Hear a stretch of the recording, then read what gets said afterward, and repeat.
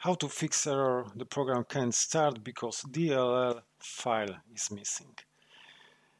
DLL files are libraries files, and if your system missing one of these files, it means that you need to update your Microsoft Visual C++ packages.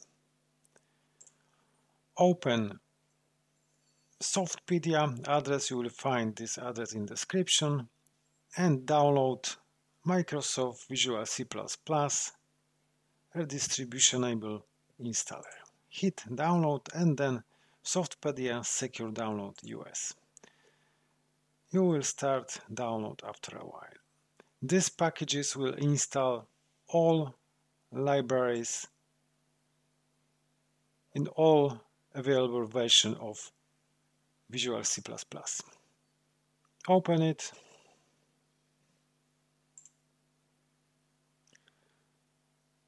Next, you have selected all packages, next, and hit install. I just install it, so I don't need to do it again. After installing, it will take a while. Your missing files problem is solved. But if some way you're still missing DLL file, or you don't want to install these packages, you can download any file manually. Go to download missing DLL files for free website, and here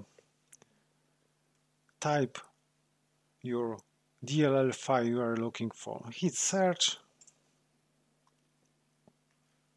and here you have this file.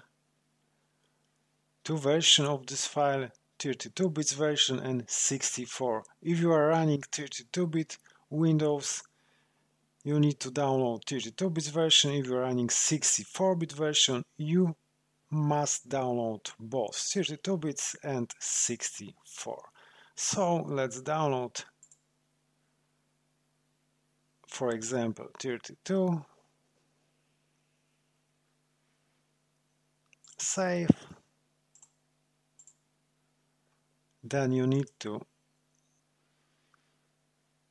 extract these files and these DLL files, copy and paste to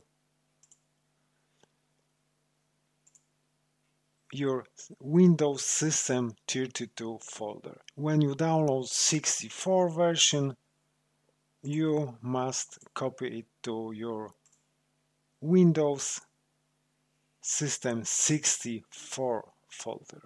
But in my opinion, it's better to install whole package with Microsoft Visual C++ installer. I hope this video was helpful. Leave a comment, please visit my website itsbuild.com, and thank you for watching.